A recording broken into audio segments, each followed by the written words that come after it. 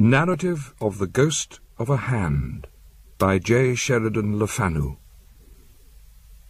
In the late autumn of 1753, and somewhere about the 24th of October, there broke out a strange dispute between Mr. Alderman Harper of High Street, Dublin, and my Lord Castle Mallard, who, in virtue of his cousinship to the young heir's mother, had undertaken for him the management of the tiny estate on which the tiled house, the subject of this narrative, stood.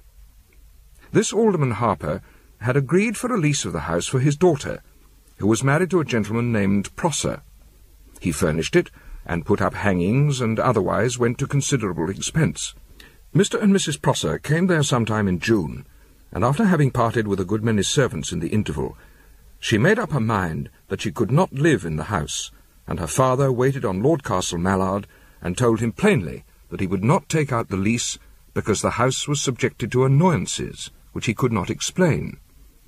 In plain terms, he said it was haunted, and that no servants would live there more than a few weeks, and that after what his son-in-law's family had suffered there, not only should he be excused from taking a lease of it, but that the house itself ought to be pulled down as a nuisance and the habitual haunt of something worse than human malefactors.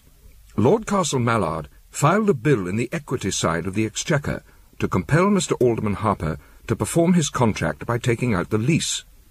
But the alderman drew an answer supported by no less than 7 long affidavits, copies of all which were furnished to his lordship, and with the desired effect.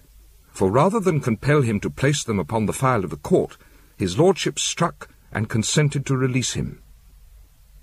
The annoyances described did not begin till the end of August, when, one evening, Mrs. Prosser, quite alone, was sitting in the twilight at the back parlour window, which was open, looking out into the orchard, and plainly saw a hand stealthily placed upon the stone window-sill outside, as if by someone beneath the window, at her right side, intending to climb up.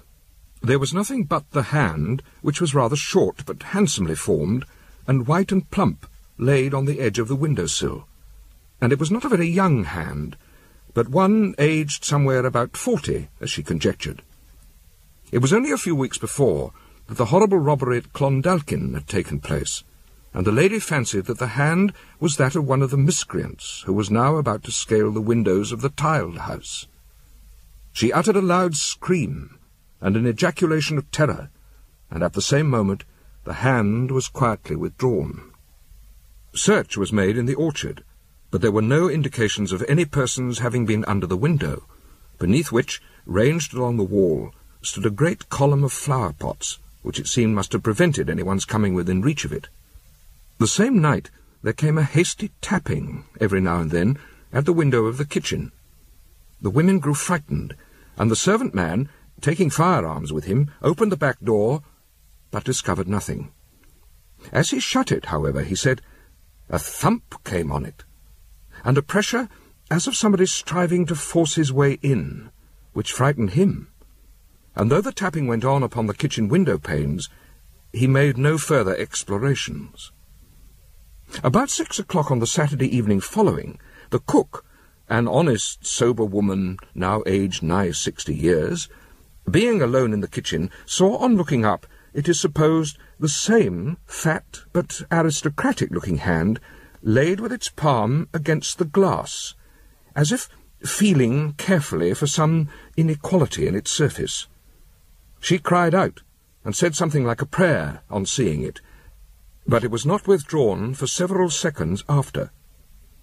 After this, for a great many nights, there came at first a low, and afterwards an angry rapping, as it seemed with a set of clenched knuckles at the back door, and the servant-man would not open it, but called to know who was there, and there came no answer, only a sound as if the palm of the hand was placed against it and drawn slowly from side to side with a sort of soft, groping motion. All this time, sitting in the back parlour, which for the time they used as a drawing-room, Mr. and Mrs. Prosser were disturbed by rappings at the window, sometimes very low and furtive, like a clandestine signal, and at others sudden and so loud as to threaten the breaking of the pane. This was all at the back of the house, which looked upon the orchard. But on a Tuesday night at about 9:30, there came precisely the same rappings at the hall door, and went on, to the great annoyance of the master and terror of his wife, at intervals for nearly 2 hours. After this, for several days and nights, they had no annoyance whatsoever, and began to think that the nuisance had expended itself. But on the night of the 13th of September, Jane Easterbrook, an English maid, having gone into the pantry for the small silver bowl in which her mistress's posset was served, happening to look up at the little window of only 4 panes, observed, through an auger hole which was drilled through the window frame for the admission of a bolt to secure the shutter, a white, pudgy finger. First the tip, and then the 2 first joints introduced, and turned about this way and that, crooked against the inside, as if in search of a fastening which its owner designed to push aside. When the maid got back into the kitchen, we are told she fell into a swoon, and was all the next day very weak. Mr. Prosser, being, I've heard, a hard-headed and conceited sort of fellow, scouted the ghost and sneered at the fears of his family. He was privately of opinion that the whole affair was a practical joke or a fraud, and waited an opportunity of catching the rogue flagrante delicto.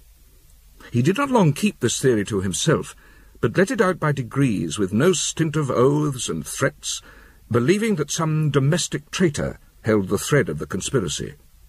Indeed, it was time something were done, for not only his servants, but good Mrs. Prosser herself, had grown to look unhappy and anxious.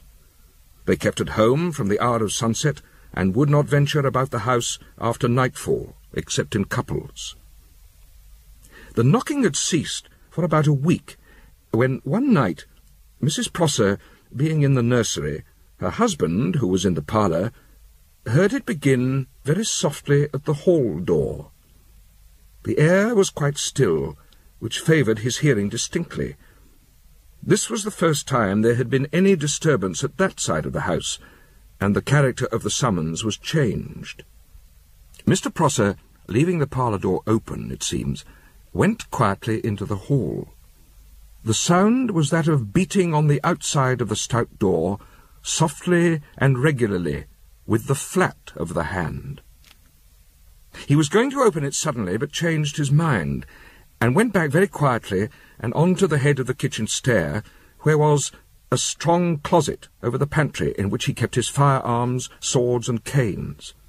Here he called his manservant, whom he believed to be honest, and with a pair of loaded pistols in his own coat pockets, and giving another pair to him, he went as lightly as he could, followed by the man, and with a stout walking cane in his hand, forward to the door. Everything went as Mr. Prosser wished.